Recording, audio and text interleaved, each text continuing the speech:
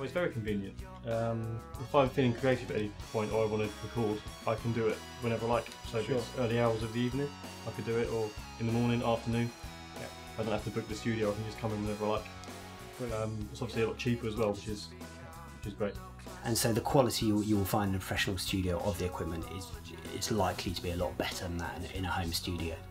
And it's not only about the quality, it's also about the variety and the range. Oh, this is fantastic with a digital desk because it takes up a much smaller footprint than the auditorium, and sat here in the stalls, it's a very expensive place to be. The seats here are very valuable to us, so the less space we can take up, the better. And the digital desk allows us to have lots of channels in a very small footprint, and also we don't have to have separate dynamics racks, so there's no racks full of EQ or gates, compressors. It's all on board, so it takes up much less room. Let's have a look at moving the microphone position and see what effect that has.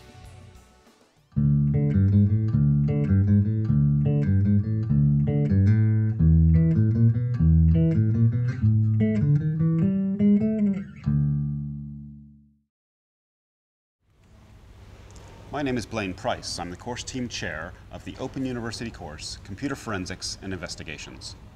I'd like to show you something I found on eBay last week. This is an ad for a memory stick containing the answers for upcoming Open University exams. I've heard that Crispin, one of our course managers, is selling things on eBay, so let's see if he's at his desk. He's there. Let's see if we can lure him away. The effect can be seen in both the preview window and the main image window, so long as the preview tick box is selected. Let's now move the slider up to 50% again. I don't think that's quite enough of an effect, so I think I'll move it to 100%. We can just see the difference that has made by ticking the preview button off and on again.